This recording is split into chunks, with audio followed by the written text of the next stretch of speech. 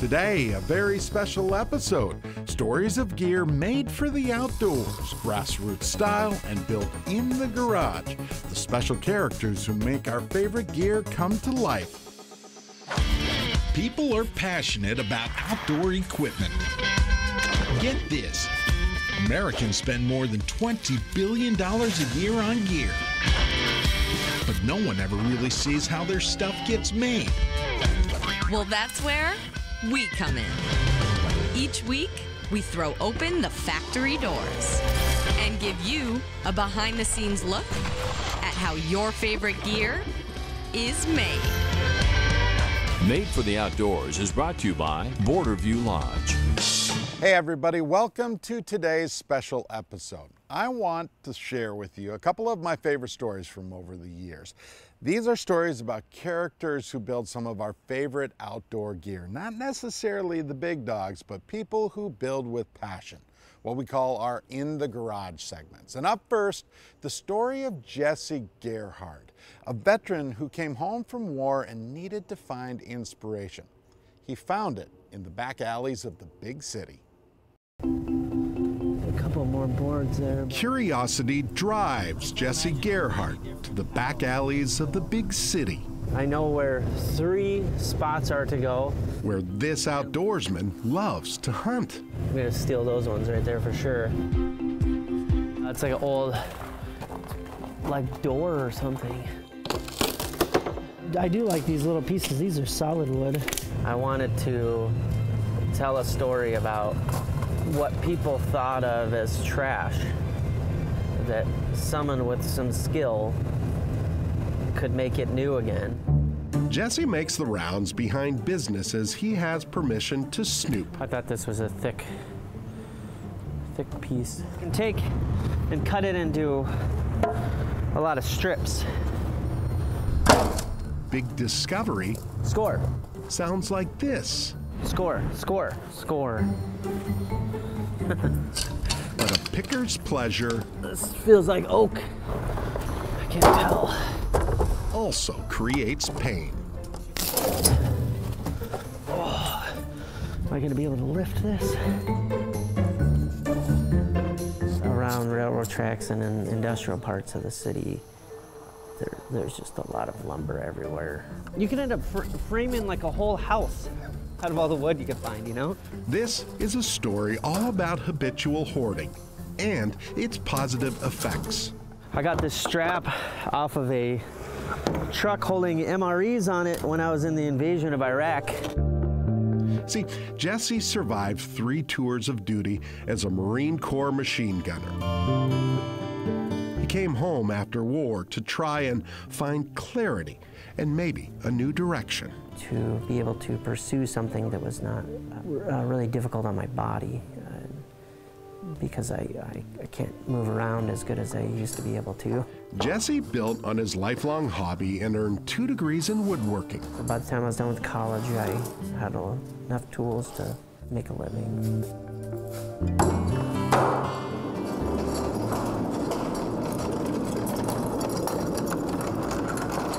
So we set up shop, literally, in an old Northeast workshop.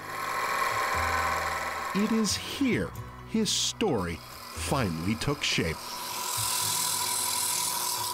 I find wood wherever I can get it and make stuff out of it. Mostly people's fences and wood flooring, people's dresser drawers. Yeah, so it's all recycled wood.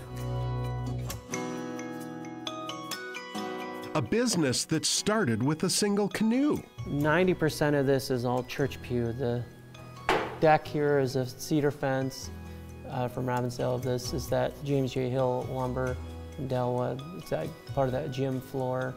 And then the waste from the canoes I make into the paddles. The waste from the paddles, a lot of times I make into the fishing nets.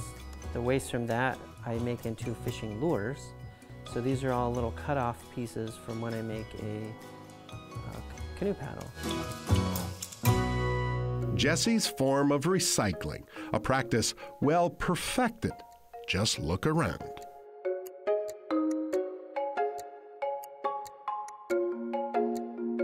Turns out this passion whittled its way out of Jesse's family tree. Yeah, it was from my grandfather, back before it wasn't even the Boundary Waters yet. Jesse's grandpa, an outdoorsman larger than life, the mentor who taught Jesse to love life outside. Jesse quickly became a chip off the old block. Some of the stuff I make is, if my grandfather were to see it, that he would be excited. Everyone is. Hello. Hi. How are you doing? Jesse's show booths never stay empty long. And they're all from someone's fence that fell over in Robbinsdale. I keep saying someone's, it was actually my fence that fell over. This was the first prototype, and definitely my favorite type of paddle to paddle with. Who knew one man's treasure could come from so much trash? Show people that somebody with some skill could take what all other people thought was trash and make it into something that was good enough to even pass down to their children. A strange thing to think about, that it was in a dumpster, and then I made something out of it and people hang it up as a piece of art. Made for the Outdoors is brought to you by Borderview Lodge, Ice Castle Fish Houses, Aquarius Home Services, Car Arms, and by Keystone Light. Keystone Light, always smooth. Celebrate responsibly.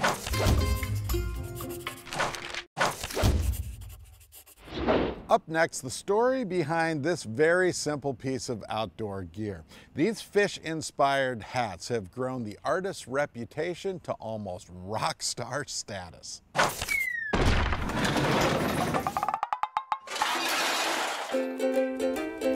got a filter for this? Jeff Trodahl would never paint any sort of picture that he's much of a fishing pro. I got one! That just isn't his style. For real? Oh, it is real. It is real. But Yeah. Need help with that? Jeff's love of these little critters led to a change in life's brushstroke. To understand is to tour Jeff's basement.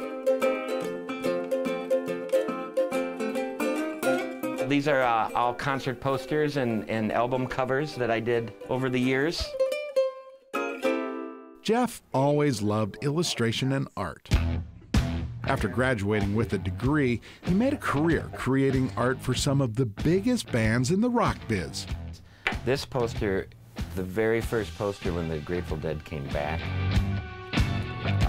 But even in his rock and roll lifestyle, an old song called Jeff home. My life has been in the woods and camping and fishing, and at some point in life thought I needed to be in the rock and roll business. The picture of life got a little bit bigger and clearer. I realized that's not what it was all about. Jeff eventually started fishing trout streams out west with some of his closest friends. In moving water, Jeff found inspiration. But these have all kind of grown out of different hats that I've been doing for bands. Something like this will sit around long enough to turn into something like this.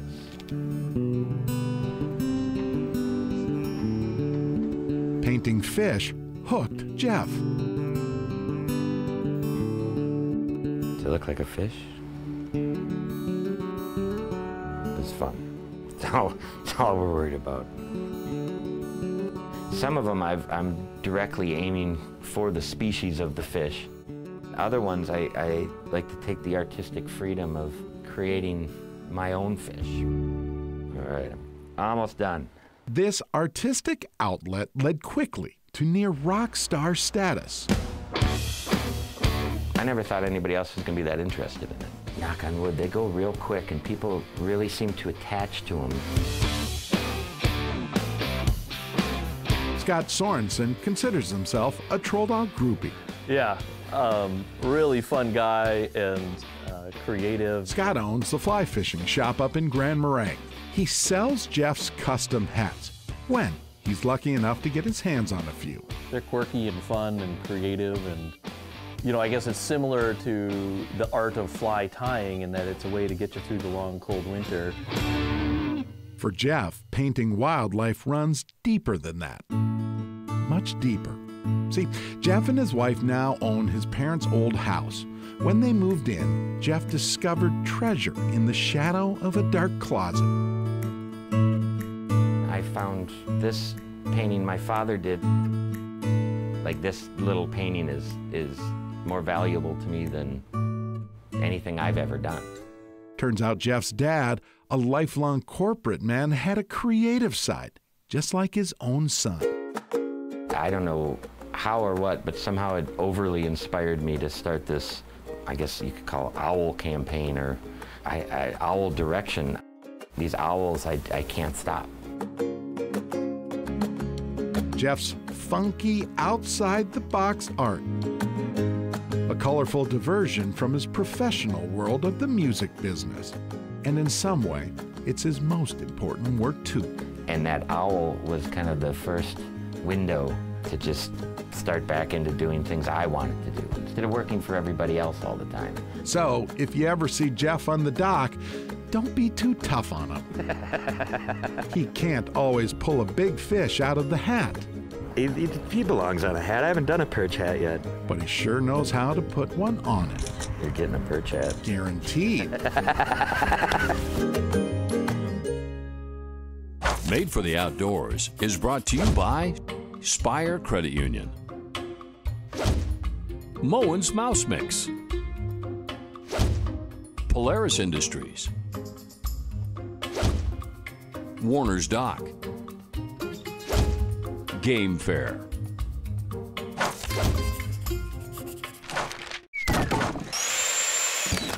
You know, paddleboards have been quite the story about the last decade or so. Tim Shore decided to build his own version of a board. It is an act that would profoundly change his life.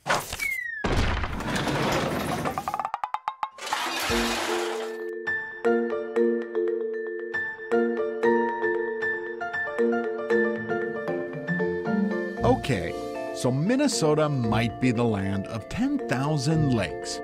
Makes sense that people want on the water. Exactly why, after a full day of work at the local bank, Tim Shore, oh, little man, steals a quick smooch and sneaks into the garage. Time to cut some wood. Safety first. I'm gonna basically cut this in half, and then I'm gonna strip it down. I should be able to get 8 strips completely out of this board. This wood will become the DNA of Tim's dream. It started back in 2013, and my wife Jen wanted a paddleboard. Is really what it all boiled down to, and I started doing some research. But I just fell in love with them, fell in love with the look of those type of boards, and I told Jen I'm gonna make her one. 200 hours later, we had a board. And a vision for a business. Hand-built boards made out of, well, boards. Up first, Tim rips red cedar strips, which will become the deck and the board bottom. When I cut up that other board, it'll be a book match cut. So when you lay it out, it will be identical on both sides. As you can tell with these 2 knots, very similar. It just gives a very uniform look all the way down the board and very symmetrical.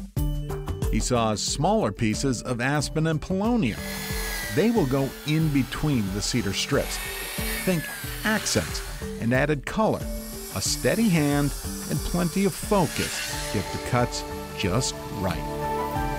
So now I'm gonna basically take the cedar that I cut up along with this aspen and glue up a panel. The panel. Tim actually builds several. Once put together, they will become the board top and the board bottom. This panel I'm going to be gluing up is either going to be on the right or left side of the board. A lot of this will essentially get cut off. Do an accent strip like that. So what I do is I tape the boards together just so they stay together. Next, on surfboard stands, lay the panel up here, let the seam come off the edge. And he grabs the wood glue. Lots of it. So then you just run your seam, and now the glue is going to be held in by the tape on the other side. Tim fills each joint. and Tim drops the panel into wood clamps and ever so gently tightens each. Throw a couple different weights on there and then just let the glue dry. Heck, it's getting late. Time for bed. But after the break, Tim burns a few calories.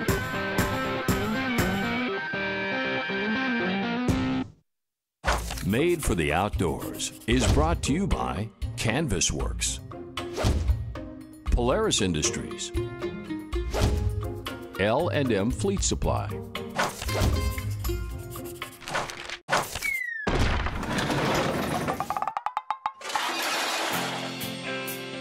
Tim Shore's day job might be banking, but he really cashes in on his true passion at night.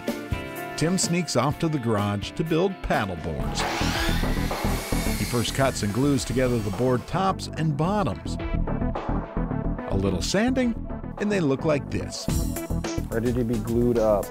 So I find what's the better side of the two, this one being it. That will be the bottom of the board, and then this is going to be the internal bottom of the board. Now come internal board ribs and spars. I designed these kits, the 11.5 and the 10.5 foot sup, and they basically start as a skeleton. Like the kits you got when you were a kid, little balsa airplane. You just pop them out and put them together. That's kind of what I liken it to, because it literally takes about 5 minutes. Crazy, considering building the skeleton on the very first board took more than 100 hours.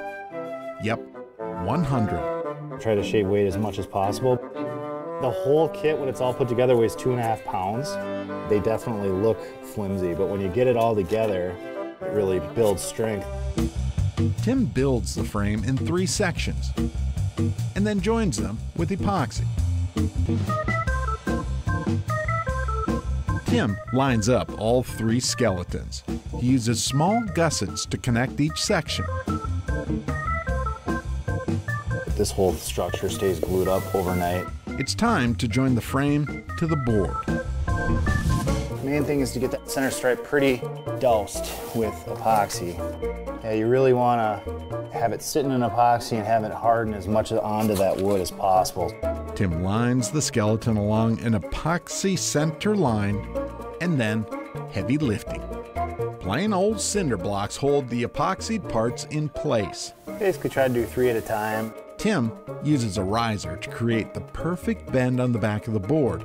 Suddenly, you can see how strong these paddle boards become. So basically, this board started out as 2x6x12 cedar boards as well as 1x3 aspen. Glued them up as panels, and we had a top and bottom panel that are identical. He builds edge rails. And you glue the nose and tail on, and you got a fully solid board. After sanding, a few last cuts. So basically, I'm cutting the fiberglass down a little bit.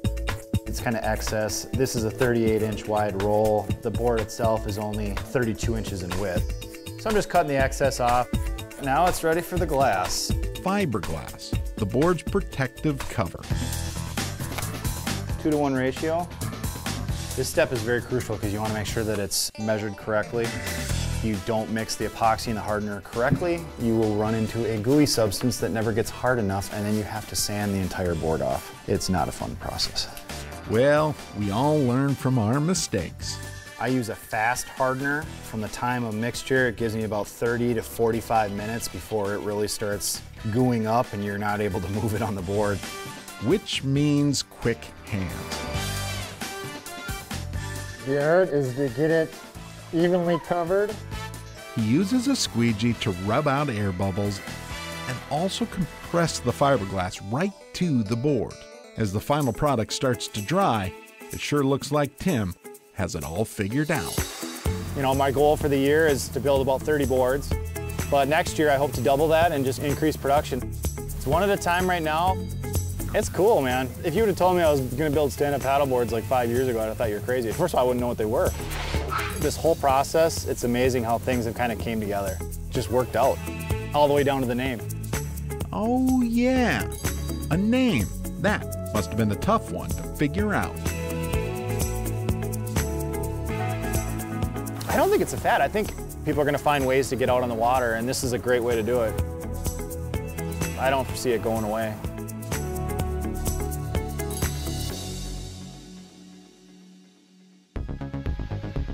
Great stuff, Tim.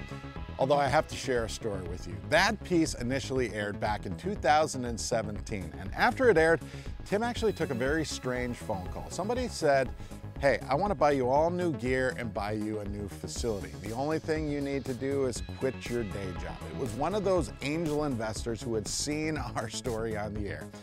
Tim said yes, and his business has exploded. They make paddleboards, they make wakeboards, and even longboards. Now, that is why we are in business. Such a great story. Hey, until next week, we will see you back here with new gear made for the outdoors.